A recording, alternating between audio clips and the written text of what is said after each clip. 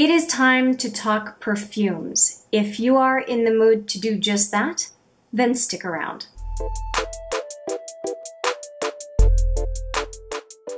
Hi there, and welcome or welcome back to HMM Makeup or Makeup.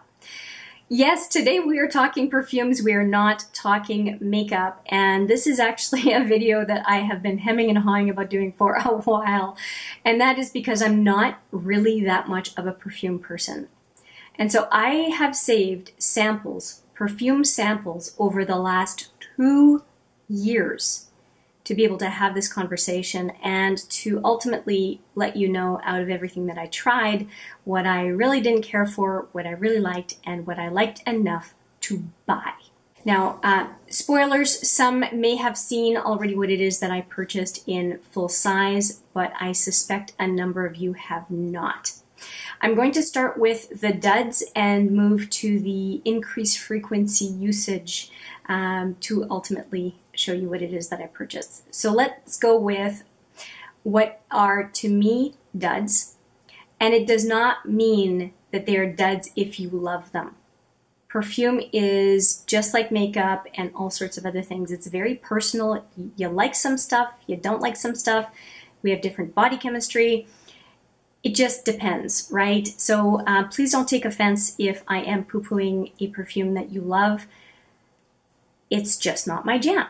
So that's it. It would be so boring if we all liked the same thing. So let's jump right in with the least favorites.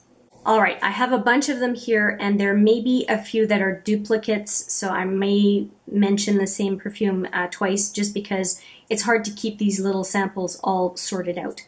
There is this Gucci Bamboo, and I thought that it was okay. I didn't think anything fantastic. Yeah, I can't smell enough of it, but it didn't leave a lasting impression, obviously.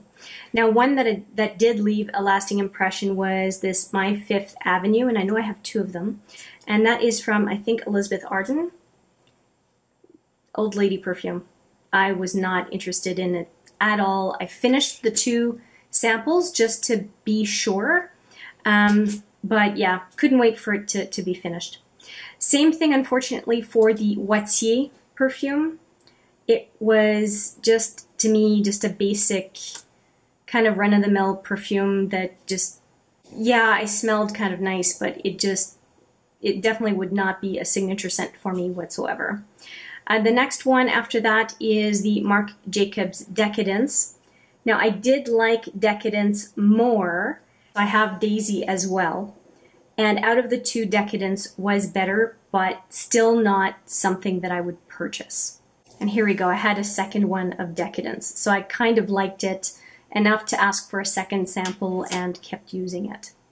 And there's also Daisy Love, which I think is a third one. But none of these from Marc Jacobs do I like enough to purchase. But if I had to pick one, Decadence would be it.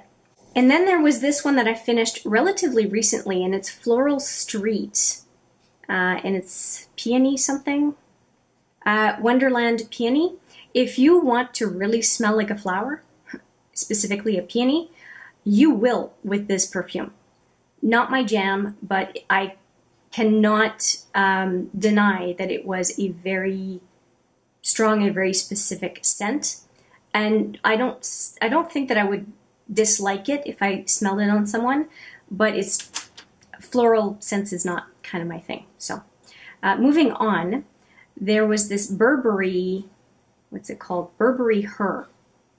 Didn't care for it all that much. So kind of made me think of a tailored suit as a scent. Not sure why that's what comes to mind, but yeah, not my thing. I don't want to smell like The Office. That's not my thing. This next one was this Eau de Toilette Azaro, and it's the Wanted Girl. I did not like this perfume at all. I think I liked the Wanted, but not the Wanted Girl. Pretty sure I tried the Wanted. I can't even speak to the notes. It was just a perfume I just didn't like the smell of. And the next one is this Olympia Aqua Paco Rabanne. It's a light eau de toilette, and I I didn't care for it. And next over is this Nomade from Chloe. Now Chloe is a brand of perfume that I have enjoyed some things from in the past, but this Nomade was not my thing. And then finally, this Stella is one that I still have the cardboard for, and I thought it was okay. I thought the scent was okay, but not good enough for me to want to repurchase. Take it for what it's worth. And another one that I'm not super crazy about is this Miss Dior. And I have a deluxe sample back here of the Miss Dior perfume. And it's kind of like the Fifth Avenue and the Wattier. It's just not a type of perfume that is of interest to me. It just feels like too much run-of-the-mill.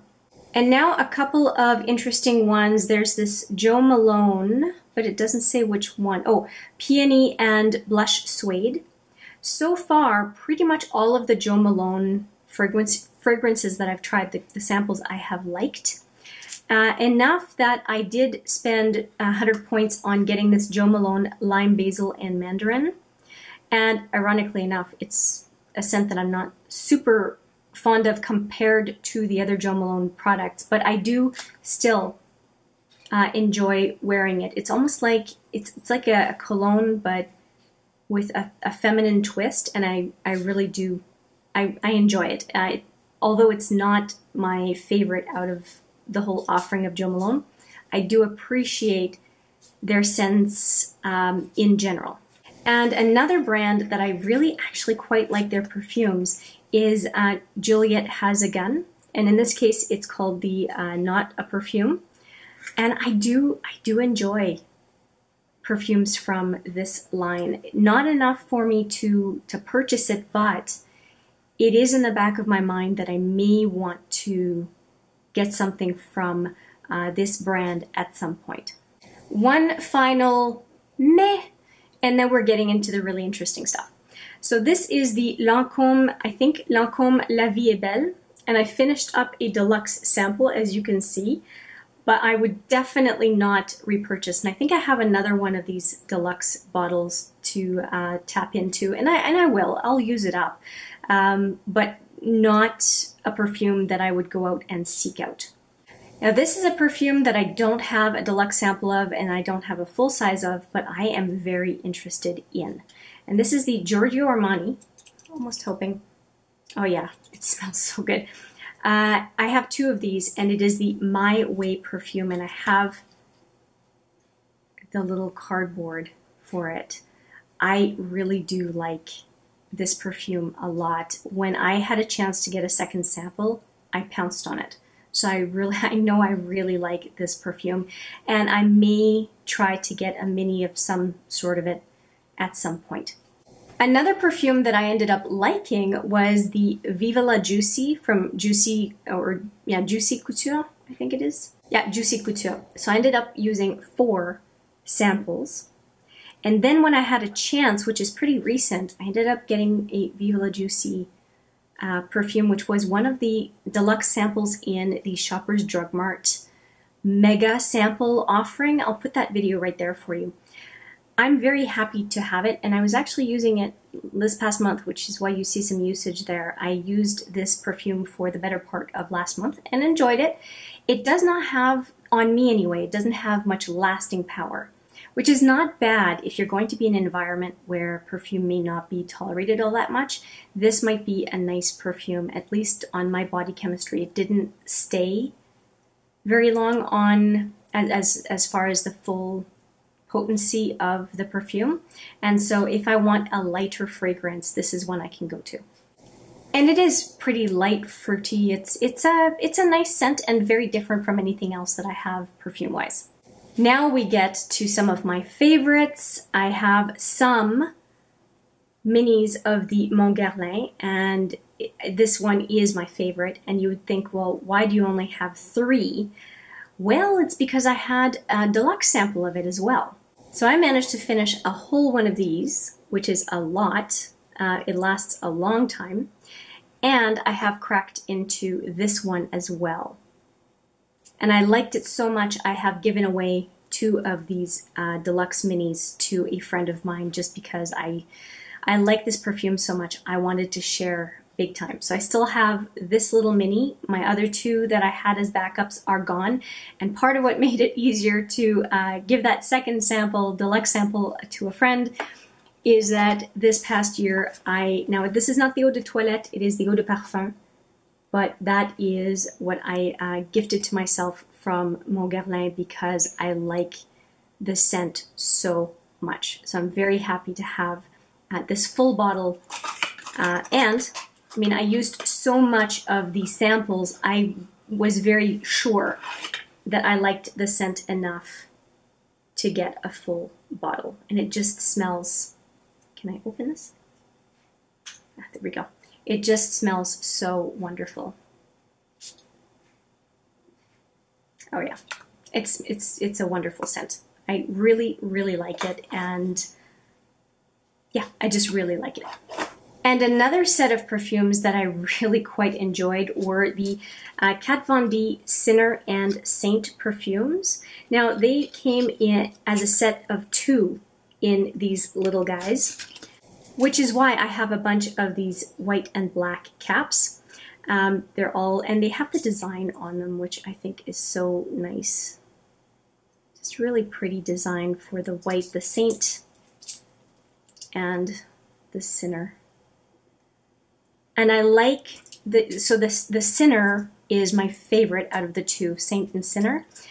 And I liked it so much that I ended up getting 2 of the full size because I was worried they were getting sold out because they were so deeply discounted. So I got the full bottle, and like I said, I got a second one of this full bottle. And the bottle itself is so beautiful. And you pull the top off, and that's where you see the spray. And I liked it so much that I know that this is the perfume I would want to travel with. So I ended up getting a travel spray bottle. And it came as a set with the Sinner liquid lipstick as well, which is kind of a purple lipstick. So I'm very happy to have this on the go, as well as my full opened full-size bottle and my backup full-size bottle. Again, in case they are discontinuing that perfume. And finally, I have one more that it's not my favorite. My favorite is Montguerlain, but it's so unique that it keeps calling me back. And it's just such a unique fragrance that appeals to me. And it is the Alien by Mugler. And I have these 3 samples and then this longer lasting sample that I ended up, of course, finishing all of them. And every time I would finish one, I would be so sad that I finished one. So I knew that I was pretty taken by this scent. And so that is the 3rd type of perfume that I ended up purchasing. And the bottle is really interesting.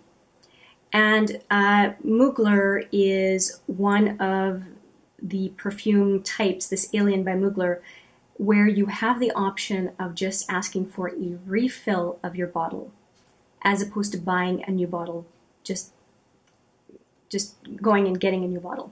And I think that environmentally it's a great option. And the smell of this perfume is, this is a going out perfume. This is an everyday perfume. And Montguerlain is, to me, a wanting to feel my absolute best self, as in feeling the most like myself, is going to be the Montguerlain. They serve different purposes in my perfume collection. Now, if I were to add a 4th perfume to my collection, it would definitely be My Way by Giorgio Armani. I have been so impressed with this perfume that if I had to have a 4th one, or if I wanted to have a 4th one, this is the one that I would go for. That's it. For Jo Malone, I think that I would go again for one of those deluxe samples. Is there another one that I would? Viva La Juicy, I would probably go for another sample as well. And Juliet Has a Gun, I would probably go for a sample as well. So I feel like I did a lot of homework, a lot of trying, and because of that, I have ended up with 3 scents that I really, really love. Now, am I done with checking out more perfumes? Absolutely not. I have a new love affair with scents, and I can't wait to try a bunch more perfumes, and that is why I have this pouch right here that is chock full, including some already favorites, chock full of a bunch of different perfumes to try. So I will be very busy in 2021 trying all of these different perfumes throughout the year, and I am hoping to give you a perfume roundup again at the very end of this year of 2021 or starting off on 2022. If you have any questions regarding the perfumes that I reviewed today, please let me know, and yeah, we'll go from there. Thank you so much for watching this overall perfume roundup for 2020. And yeah, I look forward to bringing you another one of these videos in about a year's time. And now, what about you? I would love to hear what your favorite or group of favorite perfumes are. Please let me know in a comment what your go-to fragrances are, especially to find out about new or existing fragrances that I just haven't come across. That would be super helpful. So please leave me a comment. I would really appreciate it. I am somewhat of a newbie. Before this exploration and these 3 new favorites, I had experience with having purchased 2 types of perfume in my life, and I'm in my mid-40s, so I have a lot of exploring to do and would love any assistance that you want to provide. Thanks in advance.